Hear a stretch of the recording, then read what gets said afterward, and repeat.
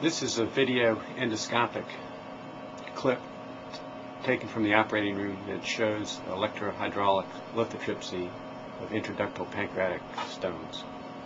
What you see here is a view into the pancreatic duct with an endoscope that shows the pancreatic duct stones being fragmented with shock waves that are delivered by electro-hydraulic lithotripsy.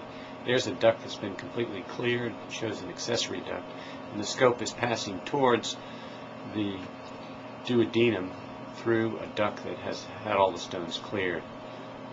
The scope is getting ready to pass into the small bowel, and there's the duodenum mucosa with the duct cleared, and then the scope is going to back out.